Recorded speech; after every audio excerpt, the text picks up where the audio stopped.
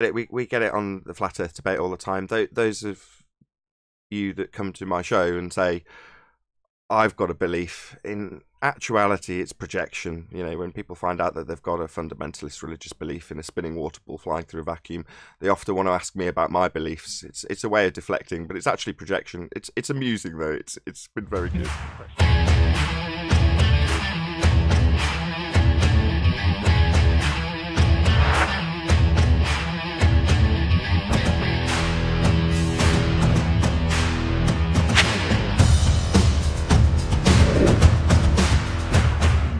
I'm not trying to make a statement that it's trying to portray certain aspects of something that you don't want to have portrayed from your point of view. And if I'm doing that again, I get that's that. not what I need to do.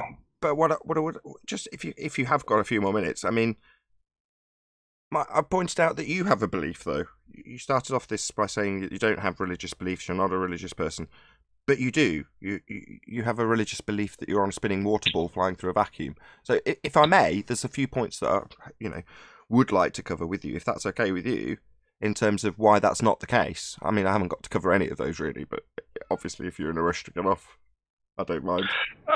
If you want to still talk about the topic, that's fine. Sure. I can rattle my way through what I call the top 3 things that destroy the Earth being a sphere. So the Earth being a sphere is asserted by way of this begging the question fallacy, which is called a proof of nothing Earth curve calculator that has geometry and is based on an R value. And if the Earth is a sphere with a radius of 3959 miles, then every distance to horizon can be no more than 1.2 times the square root of the observer's height in feet. That would be the geometric horizon. And we've got these images that show that the horizon, this claim to be physical obstruction called Earth curve, is way beyond the distance and parameters and constraints of this physical geometry laid down in the maths.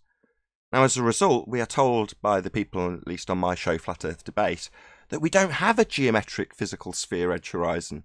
The thing can't be seen, which leaves the model of a sphere Earth in complete tatters, because if you can't see the geometric horizon to measure it, you can't acquire an R value to assert physical geometry, leaving the idea of physical geometry in complete tatters. We call this argument the black swan. It's our number 1 debunking of the globe Earth begging the question fallacy that is to assume an R value and then reify it into existence at the point you see the world converge, the horizon, a non-physical location that people think is the edge of the Earth for boats to go over. It isn't.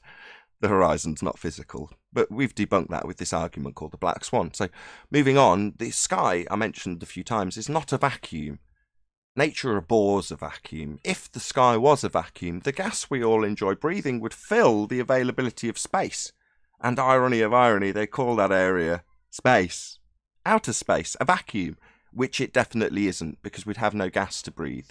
There's a natural law called the second law of thermodynamics, which would imply that the gas would want to fill the availability of volume it has to fill. It will expand in all directions to fill the space. And if space was a space, the gas would fill it, and we'd all be dead. We're not. Therefore, the sky is definitely not 10 to the minus 17 vacuum, as is asserted. Last but by no means least, it's asserted that we have a 15-degree in our turn of the Earth underneath anything that leaves the Earth. It's asserted by things like snipers, and it's called the Coriolis effect. That's its most familiar name. It asserts that things that leave a turning Earth will, from the ground at least, be experienceable with a deflection at 15 degrees an hour. Unfortunately, that would imply that if you took off on a helicopter, you'd be able to wait for the country west of you to come to you as the Earth turned underneath. Also, a drone, you'd launch it off at the equator and it would fly away at 1,000 miles an hour as you turned underneath it. Obviously, these things don't happen even though they're asserted to. So we don't have Earth turn, we don't have a sky vacuum, and we don't have physical geometry as is reified by a mathematical model called the heliocentric sphere Earth model by way of a begging the question, proof of nothing, perspective hijacking Earth curve calculator. We don't live on a sphere. The Earth is obviously and observably flat. Okay. Thanks for that input. I've heard those arguments before, so I understand where they came from. I appreciate the fact that you want to you want to make those statements, just to point out the aspects of, your facts that you're basing your beliefs. If I say beliefs, I apologize, and that they have points of validity, that why things are the way they are, and that other people's ways of understanding, things go through the process of evaluation. Absolutely. I've gone through them in a very short summaristic, is that even a word? In a summary. But yeah, absolutely. Those are all arguments that annihilate the assertion that you're on a model that's been reified. Okay. It sounds like, from what you're saying, that this is something you just believe. I want to say believe, but I know that's a term you don't like, but it's just something that you felt, was the way things are. And there was no really need to not explain them, because that's just the way things are from the aspects of the way you look at this topic. Sure. Now, I get it. We get it on the Flat Earth debate all the time. Those of you that come to my show and say, I've got a belief, in actuality it's projection. When people find out that they've got a fundamentalist religious belief in a spinning water ball flying through a vacuum, they often want to ask me about my beliefs. It's a way of deflecting, but it's actually projection. It's amusing though. It's been very good. Thank you for interviewing me, Peter. It's been a real pleasure. Yeah, no, like you said multiple times that you don't follow religion, that religion is not part of the way you look at things, and you state it multiple times. So this is not a belief for you, because you don't want people to think that this is something that you just feel is the way things are, as much as you've evaluated what you believe are the observations that, I'm assuming, you come from the facts based on those observations, and that this is a conclusion you come to because of the information that you retrieve. And like I said, just saying that's the way I evolved. And so I came to that point in life just because the fact is that's the way things went for me. I understand.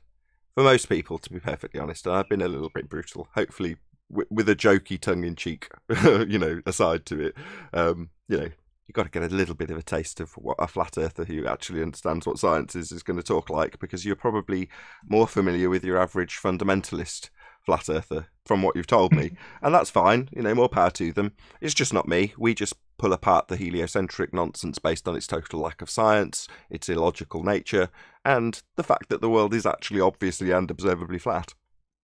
Okay, right. Okay, I'll leave it there, and I'll say bye. Thank you again, Peter. Pleasure. All right. Thanks. Bye-bye. And a massive thank you to all of you who tuned in on this premiering stream, for hopefully liking, commenting, sharing, subscribing, all that good stuff. Be sure to check out nathanoakley.com and the Flat Earth Debate Forum to keep up to date with the community debate. I've been Nathan Oakley, and I'll see you all in the next video.